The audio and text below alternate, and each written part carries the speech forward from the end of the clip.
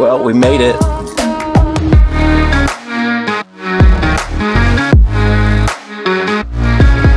We got parked. There is a lot of people here and it's pretty exciting. Let's go over some things real quick. The goal is to run an average of just under 6 minutes per mile, a high 77 minutes. So that's the goal. The plan to hit that goal is to go out smart, be probably just a little slower than goal pace, knowing that I can warm up into that and then finish strong. If we look back over the last couple of races that I did, I had the opposite of that approach. I went out way too fast and then kind of slowed down over the last little bit. So today is to really nail the paces and start on pace, knowing that I am wanting to finish stronger. Now, the reality. No excuses, just the reality of the situation. My son has been a little sick and I stayed home with him middle of the week. I think I caught a little cold from him, but that's okay. I think if we look back, I've run with colds before, I've raced with colds before. The best case scenario of a bad situation, it's just kind of all sinus and in my head, so nothing in my chest and lungs. I feel like I can breathe okay. We're just gonna go make the best of it. No excuse.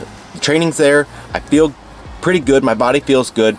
I had a good day yesterday, so we're just gonna go see what happens, see what I can produce, and that is the goal, the plan, and reality. So we're gonna go ahead and get warmed up, try and find where everything is at. I think I got, yeah, right at an hour before race time, so it gives me a little bit of time, pin up, change. I did just kind of just throw all my clothes and shoes in a bag. I gotta decide on what race shoes to wear.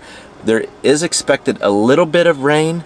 I don't know if it's actually gonna land or not, so we'll see what happens. I feel pretty good. Anina and baby stayed home. Like I said, he's still recovering a little bit. She didn't want to stress him too much about, you know, packing him up and driving and not sure what was going on. So she's bummed. She hates missing out on supporting, and I'm a little bummed, but I think we gotta, that was the best decision. So we're gonna go ahead, start getting warmed up and head to the start line. All right, well, we are back home, able to eat, sleep, shower, rehydrate, do all the things after the half today. It wasn't necessarily my best day. It's already up on Strava and maybe you had a chance to look at it. I kind of want to just touch on some things. Just like I said earlier, it all came true. We touched on the plan, the goal, the plan, and then reality. So all of those were true. So I went out according to plan, and at mile 5 had to do a little bit of readjusting. All the factors considered. It was warm, it was a little humid, you know, it was a little sticky out there, but the biggest thing, like, I still think, like, all those things, it wasn't like too hot, it wasn't too humid. The last few miles got warm, but where it really came in is just kind of this head cold I seem to have picked up. Yay for daycare. No, really, like, it's not a big deal, and it's just kind of felt like it was mostly in the sinuses, and it just kind of felt that way. I think just having it over the last couple of days just zapped just that last maybe 2%, maybe 5% of energy I had. The first 5 miles felt pretty good, and then I could just tell it wasn't sustainable for the full distance. So I made a decision to, here's what would have happened. I could have run 2 more miles at pace, and then probably the wheels would have really come off, or recalibrate, pull back just that little bit. I think it was about 10 to 15 seconds per mile. So that's, I mean, it's a decent amount. It definitely changes the outcome of the event, the total time, but I was able to stick to the new readjusted plan. So let's dive in. I'm gonna pull Strava up. Let's dive in and do a little kind of race analysis real quick. I did not have anyone, I told you, Beanie and the baby stayed home, so I didn't have anyone to kind of like offload camera gear to, so I didn't have that ability to kind of get out. I had to park about a mile or so away, so I think getting back and forth to the start line with camera gear just wasn't gonna be feasible for me today. So just really want to give you something else, and I think we'll do a little Strava deep dive, moderate anyway, and just kind of talk about it and just see what happened out on the race course. All right, we have Strava pulled up. We are in the race file, whatever. You know what I'm talking about. So we got the race pulled up and we are looking at the race analysis, and we're on splits and pace. So we have the whole event here, miles 1 through 13.1. I think I had 13.3.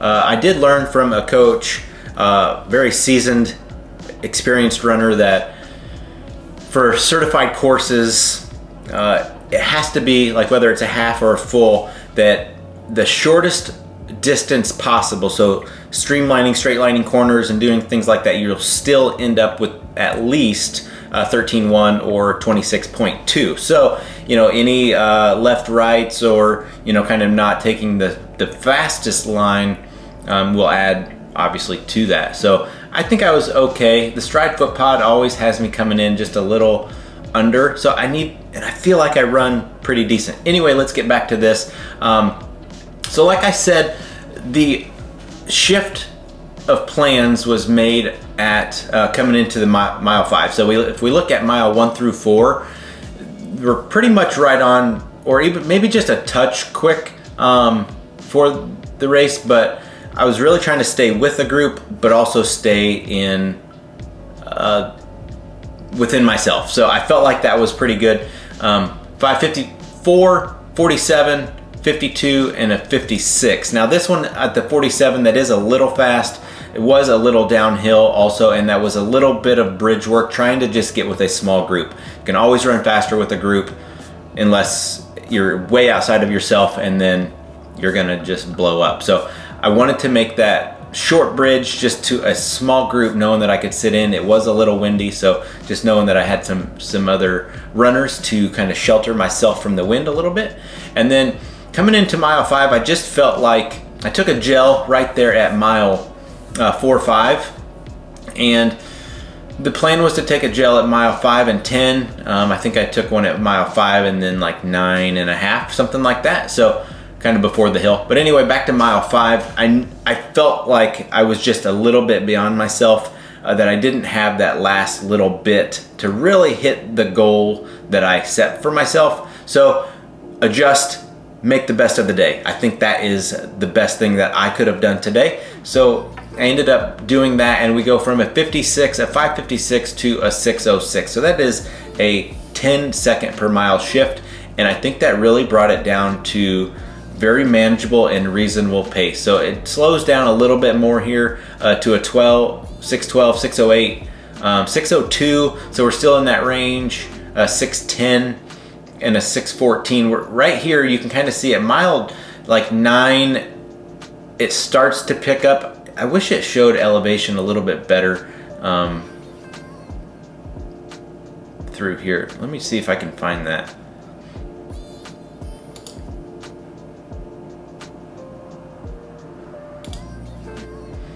Yeah, so maybe this is a little bit better here. We can kind of see through mile 9, it starts to really pick up. So this looks like a mountain. It's not, but it was definitely, you definitely felt all these stair steps. So at mile, really, it's about 8.5. So it starts just going uphill at mile 8.5. So if we look at 8, that was a 6:02. 2 guys caught me there, and pretty motivating, and they encouraged me to pop in with them. So I did that and had a good mile. I didn't still feel within myself there. So that was just kind of when you're not feeling it and you have someone to motivate you, use that. And then coming into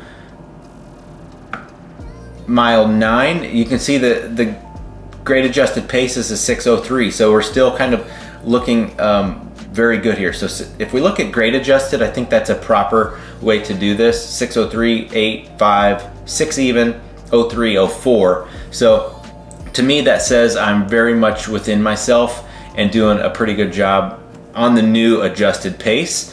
And then this one is the big hill. That is the big chunk of the hill, and it's like a double stair-steppy hill.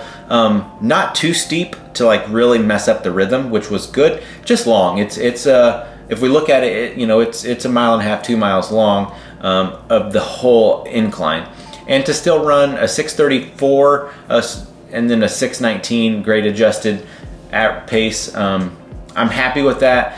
If I was running on target and I actually would have hit my goal time of a 5:59 average pace, I think I would have needed to do like a 6:05 average, like actual pace, with the grade adjusted being on target of that 5:59 or 5:55 pace. So I think the way the Footpod has me pacing out, I know I need to run a little bit quicker on the watch compared to what I've been getting at pretty much all the races. So if I run exactly on pace from the watch and Footpod, I think I'll be just that little bit behind actual course clock. So if that makes sense.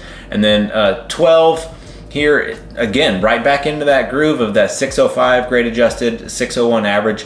We start coming down that hill, and then right here you can kind of see right at mile 12, we just bomb down. It is a short, and then it does climb. So, but that downhill was super steep, and it was a lot of fun.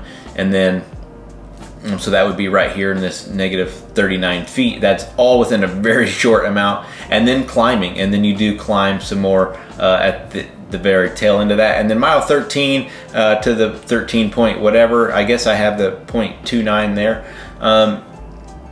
Just had to rally, just had to bring it on home and know that today wasn't my day, and not beat myself up over that. Let's smooth this out a little bit and kind of get a little bit better idea. Let's look at grade adjusted. I think that's a little bit better to look at. We have my fastest mile, mile 2. Generally, that's not exactly what you want to see. That means eager, overexcited, went out quick.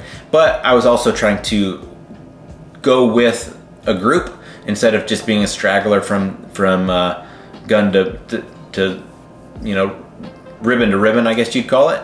And whatever, we did okay. And then we can really see the adjustment made here. Slow it down, really get within myself, and then rally with some others, and then start climbing. I think this is like the zap to my emotions, and then this is really just kind of grind it out and then bring it on home. So I'm okay with it.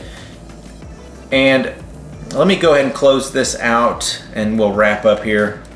All right, well, that pretty much wraps everything up. I just want to say thanks so much for sticking to the end of the video. I didn't have my camera crew or people to ditch the camera gear off to, so I felt like that would be a good thing to wrap it up. You know, we don't always hit our goals, and that is okay. I think we got to put it out there, you know, dust ourselves off and just say we will race another day. Maybe look at the training plan. What went well, what didn't? Were things outside of your control? And if so, give yourself some grace. It will be okay, and you'll have another day soon. So I think with that, I'd like to know what you guys would like to see coming up on the channel in the future, as we kind of go into this time of year where maybe we're not hitting it quite so hard and just kind of getting in that good base mileage, enjoying being outside, enjoying being active with friends and family and things like that. So let me know what you do kind of these last couple months of the year,